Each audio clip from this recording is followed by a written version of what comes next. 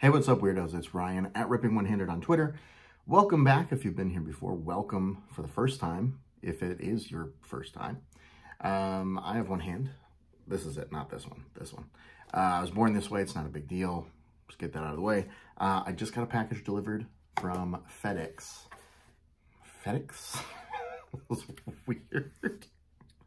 I'm going to open it. It's from Topps, and it could be one of two things. I'm thinking it's probably my Topps 3D packs. I got two of them. But it might also be something that is super funny that I'm going to make a video on whenever it actually arrives. So let's see. Okay, so this is the what could be the funny thing, because it's not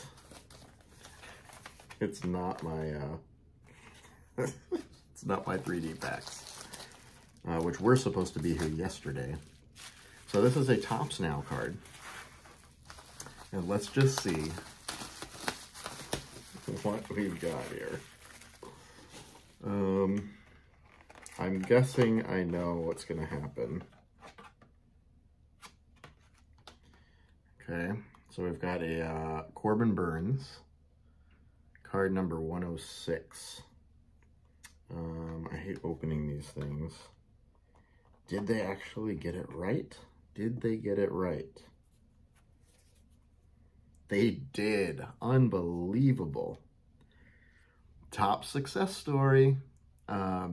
Months ago, when Corbin Burns had the record for most strikeouts without a walk to start the season, and they did a Topps Now card. I ordered 5 of them. They arrived. They were all base cards. They were supposed to be one that was numbered to 49. So I called Topps, talked to someone there. She was perfectly nice, but clearly didn't really understand what I was saying. I was saying I ordered 5, 4 are supposed to be base, 1 is supposed to be to 49. That was what was on the sheet, right? She was like, okay, well, yeah, okay, well, I was like, that's all I need. That's all I would really want is the card to 49. That's it. She's like, okay, I'll take care of it. Fast forward a few weeks later, I get another 5-pack of Corbin Burns cards, all base again, nothing numbered. The only one that I wanted, the only problem with the order, did not get fixed. So I emailed back again and said, hey, I appreciate the effort, but I'm still missing the 249. And so just today, finally got it. Number 36 of 49. There it is. They actually got it right.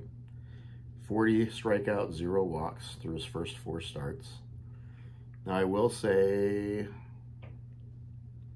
the top corner here is totally jacked up.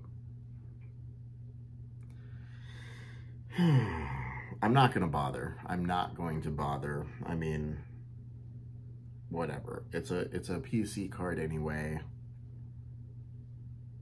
Whatever. At this point, it's just kind of hilarious that they actually did get it to me. My guess, maybe, is that the person who originally got this 36 of 49 didn't like the corner and maybe sent it back. I don't know. Or maybe it was one that they didn't send out because the corner was bad and then they used it for me. Who knows? At this point, don't really care. I'll add this to the stack of now 11 cards that I have of that same card. It's fine. I'm not mad about it. It's just, it's I don't know what the word is. Funny? I don't know if it's funny. Not really.